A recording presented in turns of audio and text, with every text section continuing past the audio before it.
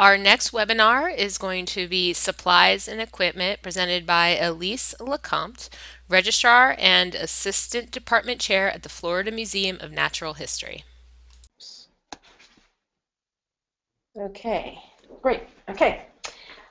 An up-to-date and adequate supply of emergency response and recovery materials and appropriate equipment can mean the difference between minimal damage to the institution and complete disaster.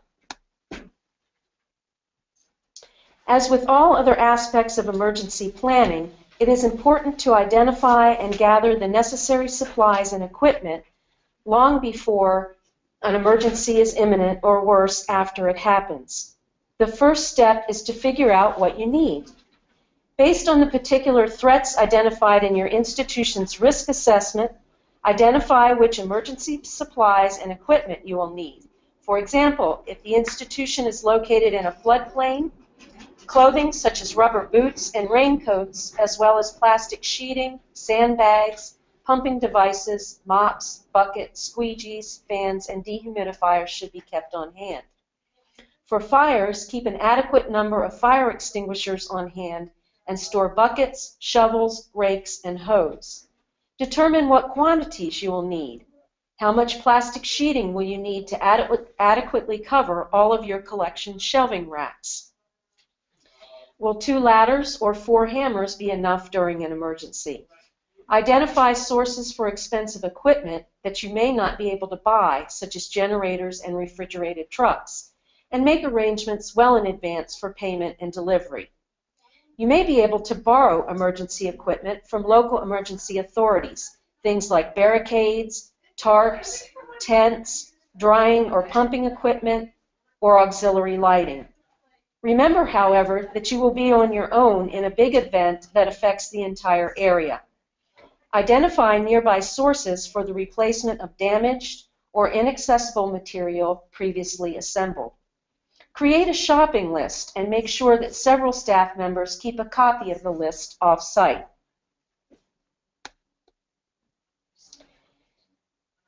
There are many emergency preparedness resources available to help you determine what you might need.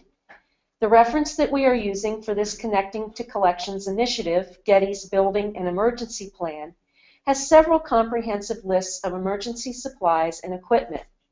For example, Appendix E provides a list of supplies and equipment needed for a first aid box, an emergency response cart, and a disaster supply box. Steal This Handbook, a publication by the Southeastern Registrars Association, is another good reference.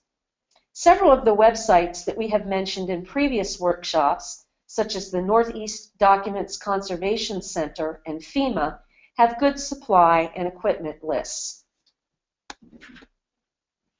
A basic supply equipment list includes the following: hand carts, heavy-duty plastic sheeting, polyethylene bags, sponges, absorbent towels, buckets, mops, brooms, wet-dry vacuums, fire extinguishers, flashlights, battery-operated radios, cameras, extra batteries, crowbars, shovels, lumber, first aid supplies, protective clothing like gloves, disposable masks, disposable coveralls, boots, and hard hats, food supplies, and you need to have enough for several days, potable water, 3 days supply at 1 gallon per person per day, and paper goods like toilet paper, enough for several days.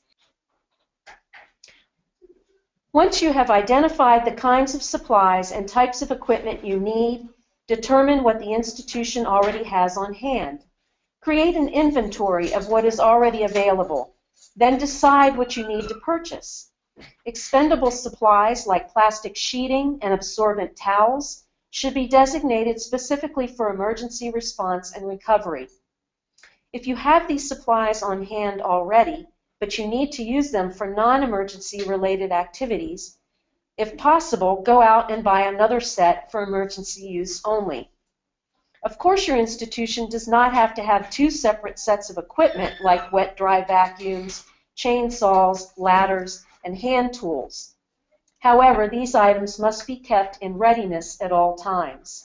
That is, they have to be inventoried, inspected, and maintained on a regular basis. So inspections can occur monthly, quarterly, or annually based on the type of equipment that it is. It is also important to include copies of operating manuals and instructions for any special equipment like communication devices such as walkie-talkies or radios, or power equipment such as chainsaws. Better yet, include annual training in the use of such devices, especially things like fire extinguishers. So the REACT Pack is a commercially prepared emergency supply box, and it is available from several different archival supply companies: Gaylord, Hollinger Metal Edge, and University Products. The polypropylene box in which the REACT Pack contents are stored is called a RES cube. The RES cube is also sold separately without the REACT Pack contents. The REACT Pack comes prepackaged with a number of useful emergency supplies, including personal protective gear, cleanup equipment like a mop, paper towel and sponges, plastic sheeting, adhesive tape, caution tape, flashlight and batteries, trash bags, ties, a clipboard, paper, index cards, pencils, and a China marker.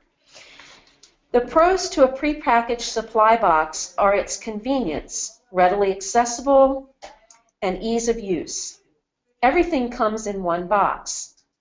The box is already labeled as an emergency supply box. It is easily stored.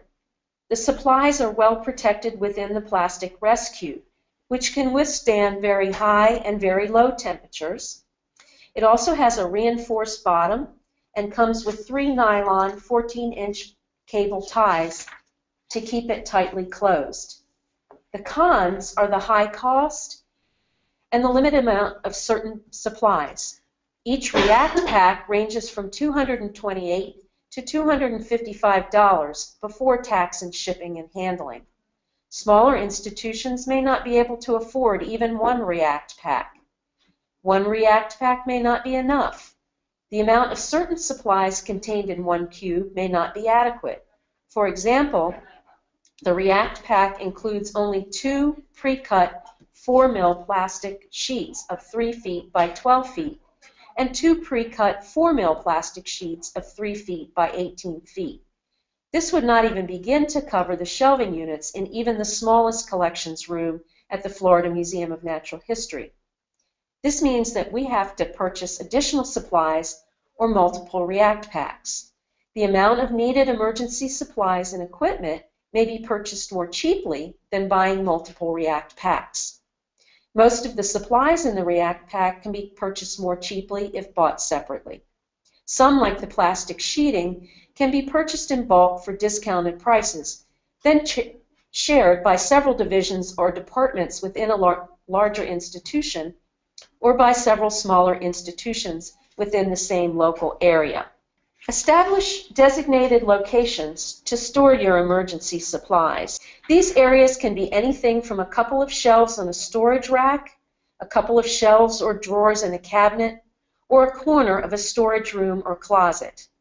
Label the supplies clearly and mark the locations with highly visible signage, for example, brightly colored paper or poster board. The Florida Museum of Natural History uses indelible markers to mark supply containers and brightly colored paper signs to indicate supply and equipment locations. The Seattle Museum keeps supplies in large crates painted bright yellow to visually orient staff to the supply caches. Choose the locations carefully. The supplies and equipment need to be easily and quickly accessible. It is important to provide sufficient protection for supplies and equipment so that they will be available and undamaged in the event of a disaster. For example, storing absorbent towels or other dry goods in cardboard boxes in a flimsy metal storage shed when your institution is susceptible to hurricanes or flooding is definitely not a good idea. In this instance, chances are great that the shed, the boxes, and the supplies will be damaged or destroyed during the disaster. Post maps that alert staff members as to where they can find emergency supplies and equipment, such as designated cleaning supplies, fire extinguishers, and keys to emergency supply equipment storage areas. It is really important to make sure that all staff, including volunteers, know exactly where the emergency supply caches and equipment are located and who has access to them, including who keeps the keys to the cabinet, closet, or storeroom. There is nothing worse than not knowing where the wet-dry vacuum is stored or not being able to get to it when water is cascading down the front of a collection storage rack. It is essential to inventory caches of emergency supplies and inspect emergency equipment on a regular basis. It does you no good to have identified and gathered these items if they have disappeared or are non-functional when you need them. Using a pre-emergency prepared checklist, inventory the supplies, replace any that are missing, and replenish any that are depleted. Repair or replace any broken or missing tools and machinery. Check to see if any equipment needs batteries or chargers. Are the batteries installed? Do you have extra batteries? How old are they? What is the source of power for battery chargers? Some emergency chargers are now solar powered.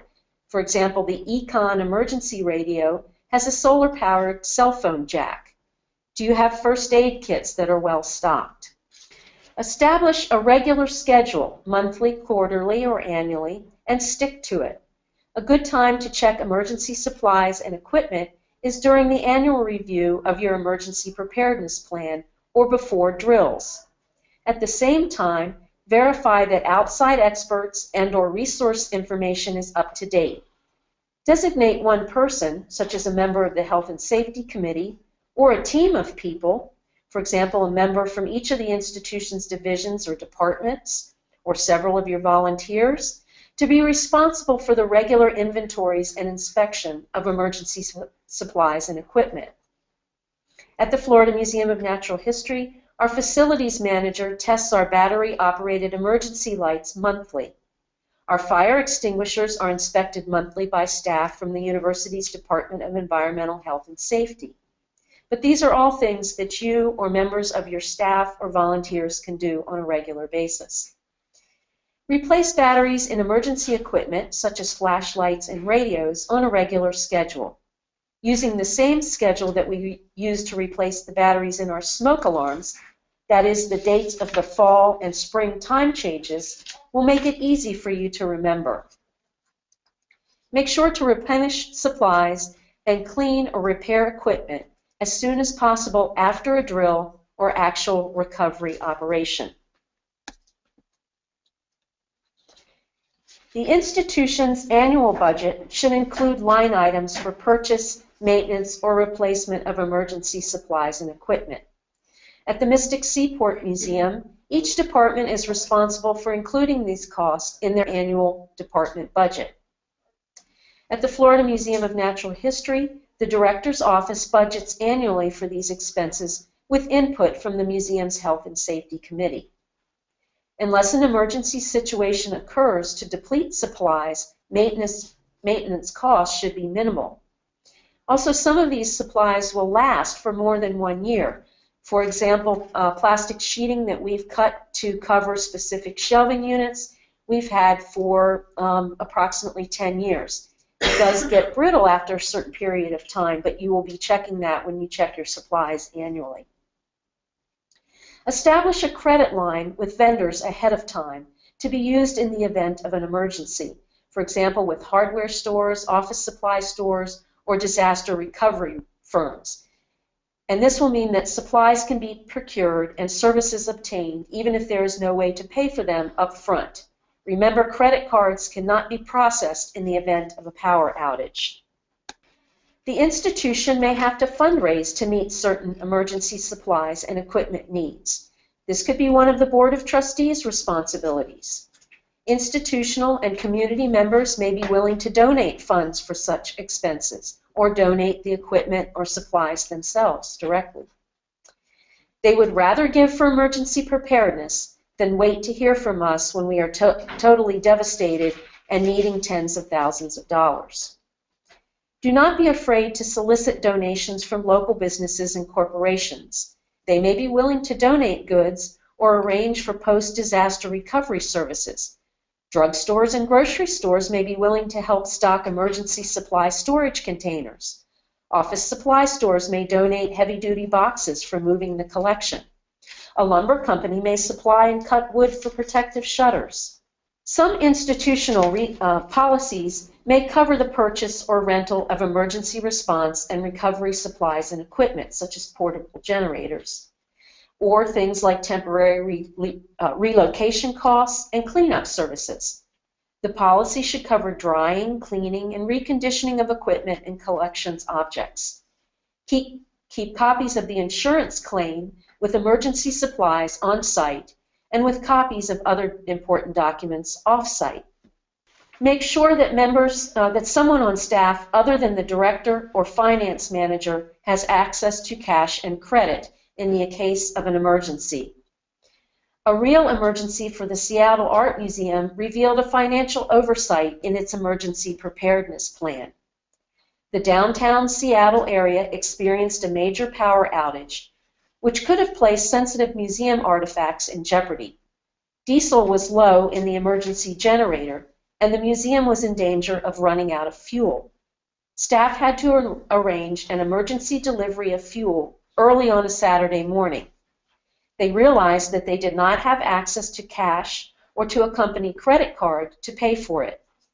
The senior deputy director used her own credit card to pay for it.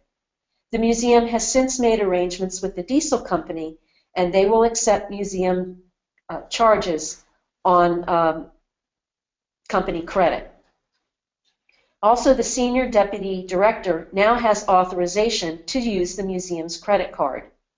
In addition, the museum now has the emergency generator refueled immediately following routine testing. Those are just a few details to think about concerning emergency response and recovery supplies and equipment.